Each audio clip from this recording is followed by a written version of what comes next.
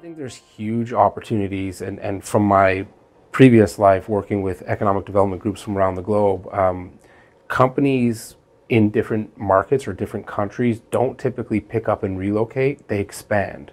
So if an Estonian company were to be expanding here to the Toronto region, we would be helping them grow here in the region and helping them grow in Estonia, and vice versa. A Toronto-based company that is looking at expanding into Europe and going into Estonia, it's not a net job loss. It's going to be a gain here because they're still going to be working with the HQ that's based here. So I think, again, cross-border collaboration is a huge opportunity.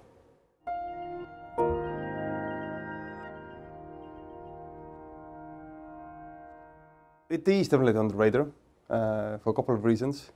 I think Estonia, thankfully, we already a few years, we look way further beyond our own immediate neighborhood, and it's very, very important because the globe is open, and Estonia is a country, not a market. So the market is the globe for us. So further we look, the better, because also then it means it's about the idea, about the design, about the originality of the product or service you provide. Because if it's, let's say, all about price, you don't compete, especially if you go further away. So Toronto and Canada, just to enter the North American market, I think it's a good base, although it's, of course, a bit maybe uphill struggle because the awareness needs to be increased. Because if you ask the Estonian companies, if you want to go to US or Canada, where do you start from? Silicon Valley, New York, Boston.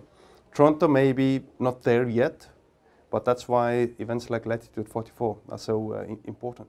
First of all, there's a strong connection between Estonian and Canadian people. That's Estonian diaspora. Ever since the breakout of Second World War, we have nearly 20,000 of diaspora ethnically Estonians living here, and that's one of the interest areas, is how we can sort of work with this community and help to bring us knowledge about Estonian innovation and openness to Canadian entrepreneurs and innovation collaboration, how we can bring it over here with the help of these people. And today we have some of the community members here today as well that we're trying to introduce, that have long forgotten Estonia, and they don't even really know how much innovation is coming from there and how much we can work overseas. And why we're doing this is because we don't have a physical office here, so that we have to work back and forth. Our closest office right now is New York, so that's why we've chosen this format. Don't have the office yet, but we can travel a lot, and we have these meeting points or mash-up events, just like this Estonian Music Week, now combined with tech, 2 days of conference, today being a entrepreneurship, innovation, tomorrow being more of the digitization of the society.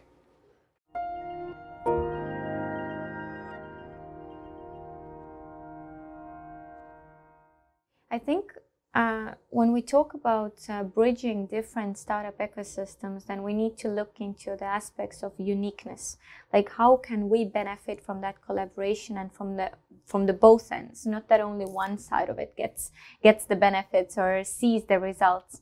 And here with Toronto, I do see that Estonian startups, of course, do see their markets here on this side of the globe, on the Atlantic Ocean, that we do want to come to US as our market. But as today as well brought out very well, is that Toronto could be the base for that.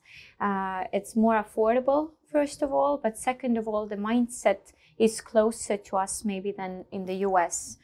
And from the other side, for the Canadians, of course, entering the European markets and doing it with really ease, because we do have a very good startup-friendly business environment, but on top of it, it also gives you the hassle-free environment, in the sense that it's almost all of the services, what to do with your business, are online, so that you could be flying on to your markets, meeting your customers at the same time, you know, operating and managing your business very nicely. And that's with the help of e-residency, but why not with the Estonian startup ecosystem together?